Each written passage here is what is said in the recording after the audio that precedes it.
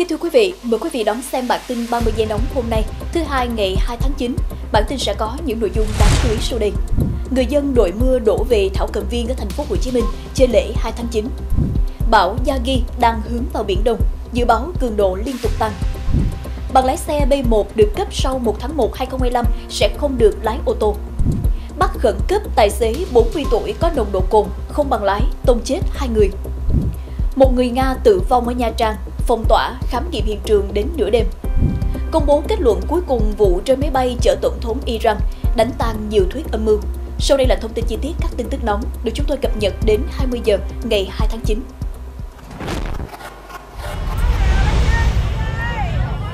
Ghi nhận ngày 2 tháng 9, tại trung tâm thành phố Hồ Chí Minh có mưa to, trong khi nhiều gia đình đã chọn thảo cầm viên ở quận 1 đến vui chơi khiến nơi đây đông nghẹt. Giá vé tại thảo cầm viên dịp lễ vẫn không thay đổi so với ngày thường, 60.000 đồng dành cho người lớn, trẻ em 40.000 đồng và các bé dưới 1 mét được miễn phí. Đại diện thảo cầm viên Sài Gòn cho biết đến trưa ngày 2 tháng 9, số lượng thống kê lượng khách đến tham quan trong dịp lễ này là hơn 50.000 người. Những ngày này, trên khắp các bản làng, người dân tộc Thái ở huyện miền núi Lang Chánh, tỉnh Thanh Hóa, nơi đâu cũng tràn ngập niềm vui, náo nức đón Tết độc lập, chào mừng ngày Quốc khánh. Trên mọi ngã đường của bản làng, người dân tộc Thái ở huyện Lang Chánh đều treo cờ Tổ quốc. Đồng bào tổ chức hoạt động văn nghệ, thể thao, hội thi trò chơi dân gian. Nhiều người con của bản làng đi làm ăn xa cũng trở về quê hương. Vào ngày Tết độc lập, tại các bản làng, người dân tộc Thái ở huyện Lang Chánh vang lên câu khắp, điệu nhảy sạp. Cùng với đó là âm thanh cồng chiên, khua luống vui hội, người Thái quây quần bên ché rượu cần, say sưa trong điệu múa xòe, cùng nhảy sạp thể hiện sự đoàn kết của bản làng.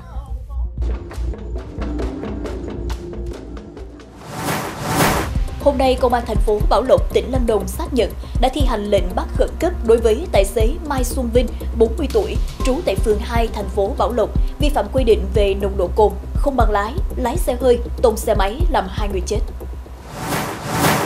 Ông Vinh bị bắt để điều tra về tội vi phạm các quy định về điều khiển phương tiện giao thông đường bộ gây hậu quả đặc biệt nghiêm trọng. Trước đó, chiều ngày 1 tháng 9, ông Mai Xuân Vinh lái ô tô 7 chỗ đi trên đường Phan Đình Phùng theo hướng từ trung tâm thành phố Bảo Lộc đi xã Lộc Châu. Khi đến khu vực thuộc phường 2, thành phố Bảo Lộc thì tông vào xe máy chạy chiều ngược lại, làm 2 người trên xe máy tử vong, một người 17 tuổi và một người 18 tuổi, cùng trú thành phố Bảo Lộc. Công an xác định tài xế Mai Xuân Vinh có nồng độ 0,9mg trên lít khí thở, điều khiển ô tô khi không có giấy phép lái xe, lấn trái đường sai quy định, gây ra vụ tai nạn. Theo Công an thành phố Bảo Lộc, vào tháng 3 năm 2024, Mai Xuân Vinh từng bị xử phạt 46 triệu đồng vì vi phạm nồng độ cồn khi lái ô tô. Liên quan vụ người đàn ông chết nghi rơi từ tầng cao ở trung tâm thành phố Nha Trang, sáng ngày 2 tháng 9, lãnh đạo Ủy ban nhân dân phường Tân Lập, thành phố Nha Trang cho biết, Công an thành phố Nha Trang vẫn đang tiếp tục phối hợp với các đơn vị liên quan điều tra vụ việc. Theo lãnh đạo Ủy ban nhân dân phường Tân Lập, người đàn ông tử vong trong vụ này là người Nga.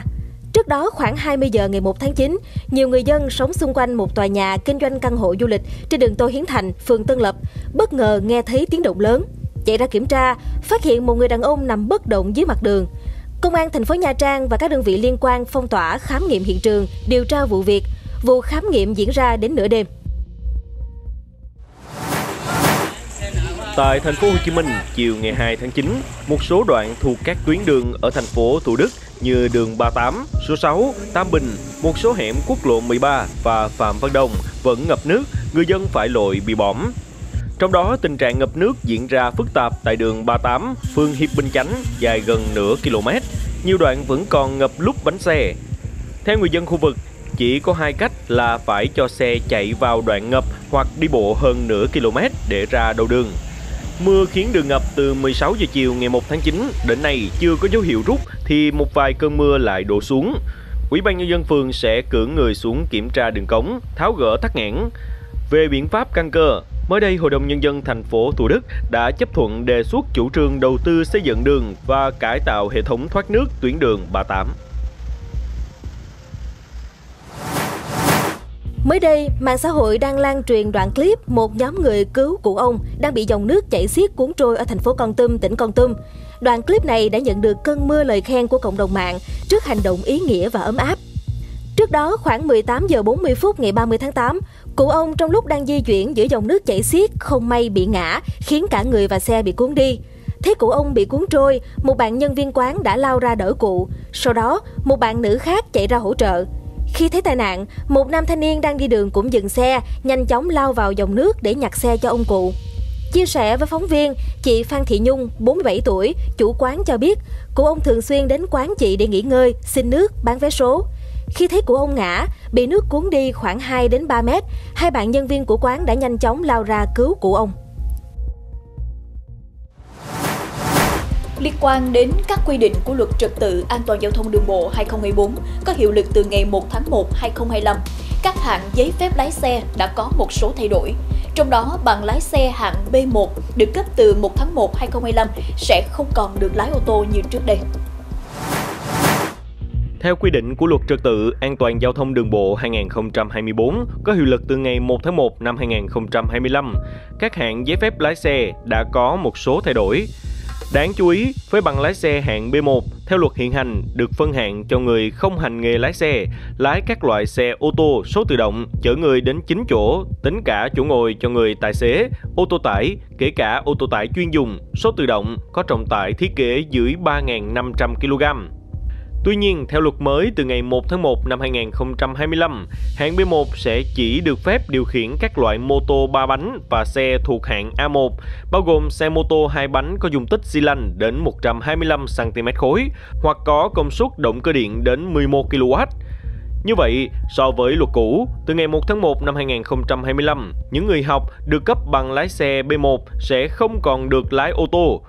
Thay vào đó, luật mới có quy định hạng B cấp cho người lái xe ô tô chở người đến 8 chỗ, không kể chỗ của người tài xế, xe ô tô tải và ô tô chuyên dùng có khối lượng toàn bộ theo thiết kế đến 3.500 kg. Các loại xe ô tô quy định cho bằng lái xe hạng B kéo rơ móc có khối lượng toàn bộ theo thiết kế đến 750 kg. Cũng từ ngày 1 tháng 1 năm 2025, bằng lái xe hạng B1 số tự động được đổi cấp lại sang giấy phép lái xe hạng B với điều kiện hạn chế là chỉ được lái xe ô tô số tự động. Với bằng lái xe hạng B1, B2 được đổi cấp lại sang bằng lái xe hạng B hoặc hạng C1 và chứng chỉ điều khiển xe máy chuyên dùng cho người lái máy kéo có trọng tải đến 3.500 kg. Thông tin chi tiết hơn đã được đăng tải trên Tuổi Trẻ Online. Ngày 2 tháng 9, nhiều du khách đi tắm biển Nha Trang, khu vực đối diện tháp Trầm Hương và trụ sở Ủy ban Nhân dân tỉnh Khánh Hòa tiếp tục bị dính dầu vón cục lấm lem tay chân, cơ thể. Đơn vị môi trường đô thị đang tích cực xử lý. Đồng thời, Ban Quản lý Vịnh đã cảnh báo đến người dân, du khách chú ý khi tắm biển tại một số khu vực biển Nha Trang. Một lãnh đạo Chi cục Biển và Hải đảo thuộc Sở Tài nguyên và Môi trường tỉnh Khánh Hòa cho biết, đơn vị đang nghi ngờ đó là nước la canh, tức hỗn hợp của nhiều chất gồm nước biển, dầu, bùn, hóa chất của các tàu viễn dương xả xuống biển, lâu ngày lắng động dưới đáy biển rồi biến đổi tính chất hóa học thành dầu vón cục màu đen. Khi thay đổi dòng chảy đã đẩy vào bờ biển. Tại thành phố Hồ Chí Minh, nút giao An Phú, vốn đầu tư 3.400 tỷ đồng, được đánh giá là nút giao hiện đại bậc nhất thành phố Hồ Chí Minh, cùng với một số công trình trọng điểm khác. Dịp lễ 2 tháng 9 này, nút giao An Phú vẫn được thi công xuyên suốt, không nghỉ. Tại đây, không khí nhộn nhịp, tấp nập làm việc của hàng trăm công nhân, máy móc thuộc nhiều gói thầu. Trong kỳ nghỉ lễ 2 tháng 9 năm nay, các công trình giao thông trọng điểm ở thành phố vẫn được xây dựng. Các anh chị công nhân đều thay phiên nhau để duy trì công trường, xây dựng liên tục, quyết tâm hoàn thành sớm nhất để phục vụ người dân thành phố Hồ Chí Minh. Tại Đắk Lắk, trong khuôn khổ lễ hội sầu riêng lần thứ 2 năm 2024, diễn ra từ ngày 31 tháng 8 đến hết ngày 2 tháng 9, người dân huyện Krông Bắc và du khách trên mọi miền đất nước đã được hòa mình với lễ hội đường phố. Đây cũng là một trong những điểm mới so với lễ hội sầu riêng lần thứ nhất. Những chú voi dẫn đầu đoàn diễu hành đường phố, hình ảnh những con rồng, biểu tượng của tinh thần đại đoàn kết các dân tộc. Nhiều hoạt động nghệ thuật đặc sắc khác đã thu hút hàng vạn người đổ ra thị trấn Phước An để hòa mình với lễ hội đường phố.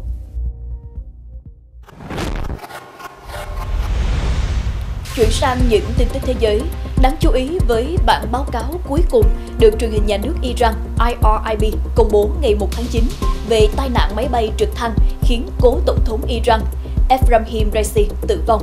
Nguyên nhân chủ yếu do điều kiện thời tiết xấu, bao gồm sương mù dày đặc. Tổng thống Iran Ebrahim Raisi, một người theo đường lối cứng rắn và được xem là ứng viên tiềm năng để kế nhiệm lãnh tụ tối cao Ayatollah Ali Khamenei, qua đời khi chiếc trực thăng chở ông gặp nạn vào tháng 5 tại khu vực miền núi gần biên giới Azerbaijan. Sương mù dày đặc đã khiến chiếc trực thăng chở ông Raisi cùng các quan chức đâm vào núi, khiến Tổng thống và 7 người khác thiệt mạng. Họ đang trên đường trở về sau khi dự lễ khánh thành đập thủy điện hợp tác với Azerbaijan. Vụ việc dẫn đến nhiều thuyết âm mưu, từ việc cho rằng đây là âm mưu ám sát ông Raisi của Israel, Mỹ và cả Tel Aviv và Washington đã lên tiếng phủ nhận, cho đến khả năng chiếc trực thăng bị phá hoại. Theo các thông tin cập nhật, tại vùng biển phía đông đảo Luzon, Philippines, có bão Yagi đang hoạt động với cường độ mạnh cấp 8, giật cấp 11.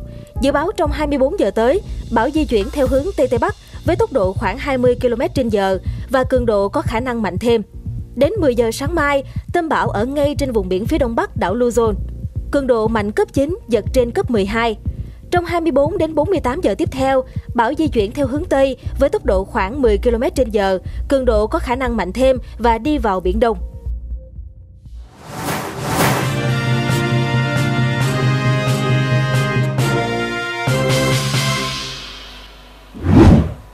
Tình hình thời tiết hôm nay đáng chú ý với nhận định chung, mưa vẫn là chủ đạo trên cả nước, nhiều nơi mưa to. Cụ thể, Tây Nguyên và Nam Bộ mưa vừa, mưa to và dông, có nơi mưa rất to, lượng mưa phổ biến từ 40 đến 80 mm, có nơi trên 120 mm. Thời gian mưa tập trung vào chiều và tối. Bắc Bộ ngày mưa rào, chiều tối đến đêm mưa tăng, có nơi mưa to. Khu vực Bắc Trung Bộ, Trung Trung Bộ, Nam Trung Bộ ngày nắng gián đoạn, chiều tối mưa dông. Thời tiết này ảnh hưởng khá lớn đến việc đi lại, vui chơi của người dân trong kỳ nghỉ lễ 2 tháng 9. Ngoài ra, mưa lớn khả năng gây sạt lở, lũ quét tại vùng núi, trung du, ven sông, suối, đồng thời gây ngập úng cho vùng đồng bằng, đô thị. Về nhiệt độ cụ thể từng khu vực như sau. Phía Tây Bắc Bộ, nhiệt độ thấp nhất từ 23 đến 26 độ C, cao nhất từ 30 đến 33 độ C. Phía Đông Bắc Bộ, nhiệt độ thấp nhất từ 24 đến 27 độ C, cao nhất từ 30 đến 33 độ C. Thanh Hóa, Thừa Thiên Huế, nhiệt độ thấp nhất từ 25 đến 28 độ C, cao nhất từ 31 đến 34 độ C. Đà Nẵng đến Bình Thuận, nhiệt độ thấp nhất từ 24 đến 27 độ C, cao nhất từ 31 đến 34 độ C. Tây Nguyên, nhiệt độ thấp nhất từ 19 đến 22 độ C, cao nhất từ 27 đến 30 độ C. Nam Bộ, nhiệt độ thấp nhất từ 23 đến 26 độ C, cao nhất từ 30 đến 33 độ C.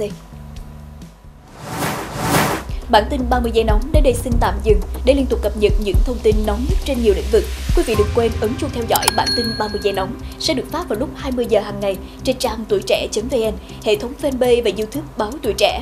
Vì một lý do nào đó chưa thể xem được bản tin đúng giờ, quý vị và các bạn có thể xem lại trên tất cả nền tảng của báo Tuổi Trẻ hoặc search từ khóa 30 giây nóng trên công cụ tìm kiếm. Rất mong nhận được sự quan tâm, theo dõi của quý vị. Xin chào và hẹn gặp lại.